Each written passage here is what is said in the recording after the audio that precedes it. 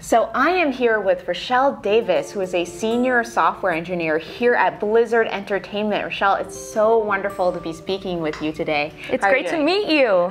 Thank you. So we are here, we have a bunch of really fun things on this table, which we'll get to in a minute. But first, let's talk a little bit about your career. So what has your career been like here at Blizzard? I have been at Blizzard for 8 years now. I just celebrated I call it my Blizziversary last week. And I started as an intern, actually. Oh my gosh. I was just a baby then, but I started as an intern. I was in grad school, and I had set my sights on Blizzard long before that, and I had finally made it here. I was working on a project that was not announced at the time. I didn't even know, walking into my first day, what game I was working on. And when I did arrive, I found out it was a game called Pegasus, which is better known as Hearthstone. Yep. It launched a couple years later, and I did get to stay. I interned for that summer. I asked if I could stay and extended my internship into that fall. I graduated and I returned full-time in the next January, and the rest is sort of history. So I worked on Hearthstone for 5.5 years, which is somewhat appropriate as they are Team 5. Yeah. And then I took advantage of Blizzard's internal mobility program, and I switched over to work on some of our new projects. So it's been a great 8 years. I'm looking forward to many more. Wow. So we are in Hearthstone Tavern. I could not be more excited. But also we're surrounded by these beautiful swords and shields. So you've been here for 8 years. Can you tell us how those swords and shields and this beautiful stein maybe relates to the number of years that you've been at Blizzard? Sure. So we have these great service awards here. They're also awesome swag, and it's really cool to be able to sip like this thing right here. This is the 2-year service award. You want to hold it? Yes, it's amazing. You've been here 2 years. It's very heavy. Oh my gosh, I've been here for 2 years? What happened? I've been time traveling? You don't even notice how fast time passes here. It's that much fun to be a Blizzard. No, this is absolutely beautiful, and it has all of the games on here, even a terrible little Murloc. So yes. So this is our 2-year service award, and then at 5 years you get a sword, and they're real, and you can also sign up to take classes on how to use it if you want. It's kind of cool. And then if you stick around for 10, you get a shield, and then you're fully decked out to go to war. And mostly you hang those up in the office, although you can take them home if you want, but we're surrounded here by swords and shields, which is really cool to see how many people stay that long. And then there's more, because Blizzard's been around much longer than 10 years. So at 15 years you get this awesome ring that's kind of like a Blizzard class ring, if you will. It's blue, Blizzard blue, and 15 years is a long time, so not everybody gets to that point, but a lot of people do have their rings. And then at 20 you get a helm, which is it's very heavy. I've tried one on. Like, they're not intended to be worn. Are they custom fit for different people's heads, or is it one helm fits all? It is more one helm fits all, but I don't think you're really expected to go walking around with it. But it is pretty cool to try, you know? But they're beautiful, and those few that do have them displayed in these awesome boxes that like have this great setup. It's really cool to see. I mean, I have to ask, has anyone tried to walk around with the helm, the sword, the shield, Oh, that's and the a good ring? Question. It sounds like the next BlizzCon needs a cosplay. I think so. I definitely think so. So, we also, let's just get into it, some of the great things we have here. So we also have this beautiful box right here. This one is for World of Warcraft. It has all these signatures on here. Do you want to talk a little bit about this? Sure. So this is one of our collector's edition boxes. This is for Battle for Azeroth. And what we do here is we celebrate launches, and we have these great parties out on the main quad of campus with our giant orc. And then the people on the team, and when I say on the team, I mean everybody involved in shipping that game, come together to sign, and we get these long lines. I mean, we're talking like hours long that people wait, and this is Blizzard employees that are fans of our products. So they wait to get all these incredible signatures, and you've got some of the game devs from the actual team building the game, as well as the external team supporting it. So PR, HR, legal, QA, everybody's name on here worked on. I mean, this looks like and I'm terrible at the jelly bean guessing game, so this is me guessing horribly, like anywhere from 50 to 100 signatures. Is that roughly? I'm trying to imagine the tables, that at least that many bodies. Yes, yes, that looks like this many scribbles. This is so cool. So any any Blizzard employee can go and get the game signed, especially if they're a fan. Yes, and it's always preceded by these great like presentations. Oftentimes we have our president and some of our executive leadership up there as well congratulating the team. Usually we also have a flag that's raised so that we get the emblem of the game kind of waving in the wind for all to see. That is so wonderful. So I'm going to put this down because I don't think you guys can see this, but this is quite heavy actually. So it contains real game gear. It contains real 100% organic game. So the next question that I want to get into is leadership here at Blizzard. So I'd love you to talk a little bit about what you think, first of all, is a great trait, just in general, for a leader to have, and maybe how you've seen some of that reflected here at Blizzard. Sure. Well, I would say that the leaders that I'm most inspired to follow, and I think the ones that do just the best job at leading a group, are those that listen well. Right. And I think listening has a lot of different pieces to it, and when I'm talking about listening, it's kind of 4 main groups of people that you're listening for. There's the individual, so if you're my lead, you know, and you're listening to me talk, you're hearing what I say. There's the team or the company, kind of that bigger aggregate. There's the people that leader is looking to as their leader. So what does, you know, their manager want from them, or their president want from them? And then there's also a really important group, which is the players, or in our case, that's the outside group consuming what we make. So somebody who's really excellent at listening to all of those groups hears what it is they're asking for, even if those aren't the words that they're using, and is able to kind of shape that and reconcile all 4 of those groups of desires into a strategy and a vision. And you can tell when it's done well. So an example for me is Blizzard is very passion-driven, and I love that. It means that a lot of people have a lot of things they want to see happen, they want to make happen. One of the groups that I'm involved with here is the Women's Advisory Council. Amazing. And I love being a part of that group, but that was a prime example of listening. So the people at Blizzard, the employees, started to get kind of this grassroots effort going and wanted to start a group. So wanted to have a place to go to talk about what was awesome and what was missing and how can we help grow this. And leadership here listened and said, that sounds great. We're not going to take control of that. We're not going to take over that, but we're going to empower you to do that. And this is, 2.5 years later, and we're still going strong. So that's the kind of listening that I think is wonderful. Awesome. So what have you done with the Women's Advisory Council? We have a bunch of big things that we try to do. We do a celebration of International Women's Day every year. Great. So we do a summit, and the last one, of course, happened on March 8th, a couple months ago, and it was open to anybody who wanted to go. So what's great about that is it's a place for women at Blizzard and allies at Blizzard to come together and kind of learn and be inspired. So we've done that. We've also started a few other programs that anybody who wants to take part in can. So we have like a buddy program to get people networked and communicating. We have a lean-in circle that's specific to Blizzard to kind of grow professionally. So a few different things, and we're always looking for more and kind of doing our own share of listening to figure out what Blizzard needs. Well, I think because you just mentioned leaning in and listening to each other, I'd love to hear a little bit more about mentorship here and specifically how that happens and across teams or, across levels. How does mentorship really come about and exist beautifully, I'm sure, here at Blizzard?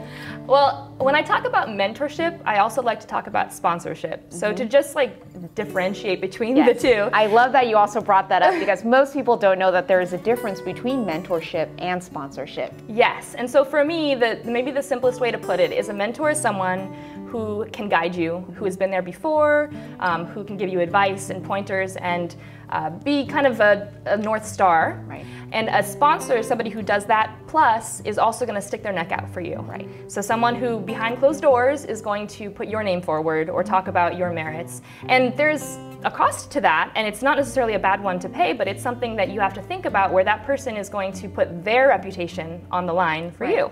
So it's the more intense version of mentorship, if you will. So I would say that mentorship is very, very, very prevalent across all of Blizzard, which is wonderful. So as an intern, when I started, I had my manager who was also my mentor, and that was kind of assigned to me. And over the 8 years I've been here, I have encountered so many more people just willing to mentor me, willing to take me under their wing, show me how they do something. I can't even list all of the people. There's just way too many. People are very giving here. It's wonderful. And I've tried to give that back too. I try to take other people. It's a pay it forward kind of thing. Like when you see that at a company, it inspires you to want to do it too. Sponsorship, though, does take a little bit more investment. Right. And so actually at the Women's Summit last year, that was our topic, was sponsorship. And we went over the differences, and then we encouraged people at Blizzard, of all genders, but we encouraged people at Blizzard to seek out a sponsor or seek out a protege, or possibly both, and grow a more intense and intentional relationship there. Right. So from that, 2 people approached me about sponsoring me. I did the same for 2 others. Those relationships were a little bit more, okay, I would like to do this, let's call it sponsorship. And that's been going on for me for a year and a half or so in those 2 cases. And that kind of like helped me to seek it out elsewhere. So one person who's sponsoring you is going to give you one set of experiences, which are super important. They're going to help you see like gaps and grow you in those areas. But the more you have to cover all of the different areas that you want to grow in, the more well-rounded you become. Right. So it sort of empowered me to seek out my own. So I did that like 2 more times. So you get sponsorship relationships in different ways, but I think that it's really important to have them. You can't be in every room at all the time, you know? And having people who are on your side, who are really like championing you, and being very honest with you. Like it turns out everybody has stuff to learn, and having people that you trust to help you do that is really important. So how do you have a successful sponsorship, right? Do you have certain times that you like to meet with your sponsor? Do you have a regular meeting time? Are there certain parameters to the sponsorship? How do you do that? Well, I would say it kind of is going to vary by person and by pairing. But for my personal relationships, I'm thinking of the 4 people that I would call my sponsors. And each one of them has a regular, it's about once a month, either a coffee or a lunch, something that's like casual, easy to get conversation started.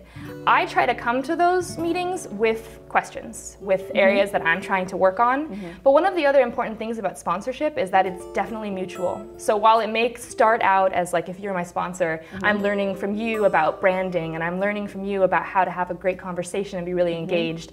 Hopefully there's something that I'm bringing back to that. Right. And it's actually really useful to start the conversation that way. So with a couple of my sponsors, we just talked about that up front. Like there were areas that I knew that they were going to help me. And then I said, well, what can I do for you? And that might be a project that I'm able to, deliver for them. It might be connections that I have or perspectives that I can offer that they wouldn't otherwise be privy to. So it's definitely reciprocal. So it's definitely a mutual sponsorship at the end of the day that makes the best kind of relationships, right? When you're growing, especially when you're growing in your career, it's always great, I think, to help other people while also being helped. Yeah, absolutely. Yeah. Great. So I guess let's do the lightning round of other questions now. Oh my gosh. So what game is your favorite game here at Blizzard? All time? Well, I mean, I did work on Hearthstone, so I would say that Hearthstone is probably the most special place in my heart. Being a dev on a team that is as tight-knit as that team was, especially at the time I was on it. I was the 12th person on Hearthstone. Oh my gosh. And those people I hold near and dear to my heart, all of them. And it's really fun to play a game that is just a little bit more casual. Not everybody plays Hearthstone that way, but I do, and I love that it fits into my lifestyle. I love that it's like bright and cheery and inviting. Like I want to be in the tavern. I'm glad we're in the tavern. Like, this is we're in the tavern. Yes. Who is your favorite Blizzard character? Oh, that's like picking a favorite child. I know. Just maybe right now in this moment, because I've just sprung this question on you. Okay, my favorite character right now in this moment? Well, this could be because we were just watching the Hearthstone cinematic, but I really love Ava. I love how like bright-eyed she is, and how she could do just about anything, and how she's willing to try. Yes. Yeah. She's really a go-getter, isn't she? Okay, so what is some advice for young people who are looking to get into the gaming industry? This is a really good question, because had this question a lot. I do a lot of like mentoring and talks outside, and I think the answer might surprise you, at least my answer. I think that the thing you can invest the most in is communication. And while that's not going to take you all the way, you'll need technical skills and experience, etc. Games are a really interdisciplinary field. We have all sorts of types that come together to make something that ultimately becomes the thing you play. That's designers and artists and producers and engineers, and also quality assurance and public relations and legal and you name it, and we have everything. Right. And we have to work really closely together, and if you're able to talk amongst all of those groups fluidly, if you're able to get your ideas across, that goes a huge amount of the way to success. Right. It's also really, really good practice for you to like talk about what you're passionate about. That can be hard to articulate, and games are also a very passionate industry. So if you can kind of like figure out how to say what it is that you mean and what makes you go and like what gets you excited, that's also communication, and it's really important to be able to do that well.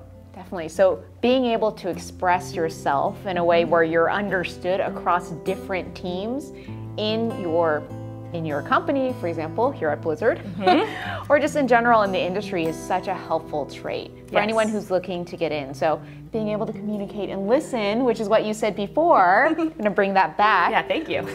I think is definitely a wonderful trait. Okay, so the last question I have is, you just gave us so much great advice, but I want one last piece of advice from you. If you have any more to give us, which I absolutely know you do, about specifically if anyone wants to come and work here at Blizzard. Let's talk about Blizzard. I'm going to lift up this very heavy box again. I would say there's a whole bunch of different paths here, and they're not linear. I mean, some of them maybe are, but there's a lot of different stories. In fact, if and when you do come to Blizzard and you work here, take people out to lunch and ask, because the stories you'll hear are phenomenal and very different. So if you are a young person, if you are still in school, absolutely consider an internship here. I'm a little biased. I did do an internship here, as I said, but I think the program is phenomenal.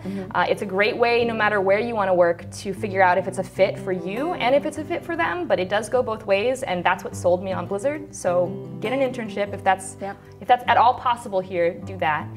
If you're beyond school and you're still looking to come over and work at Blizzard, I would say that the passion piece is really, really important, and everybody has something that they're passionate about. We have a core value that is embrace your inner geek. Like, it's literally emblazoned in bronze outside of our main office building. And we mean it here. So if you're able to articulate that, kind of back to the communication piece, but specifically, build a project, do something on the sideline, show that your passion is more than just something you say, but it's something you do. If you show that to us, we're always interested in talking to you. And we always need more perspective and new thought. And I personally really like when we have people come in and have brand new ideas. It's wonderful. And I just heard that the interns come from all over the world to come intern here. Yes, so. As do the full-time employees. So, yes. Well, I have to say, for the Horde! For the Alliance! Boo! No. Okay, everyone is for the Horde on my channel. Anyways, I'm so excited that we were able to do this beautiful interview here at the Hearthstone Tavern. Oh my gosh, and it was such a joy to have you guys with us, and we'll catch you again soon. Bye.